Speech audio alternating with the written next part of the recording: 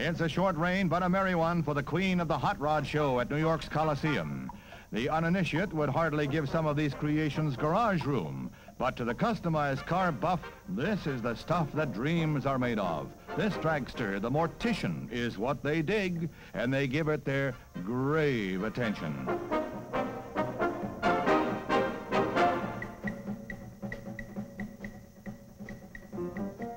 There's a German bug hidden beneath this formed mahogany body. Every inch of it is hand-rolled, and it took 8,000 hours to build.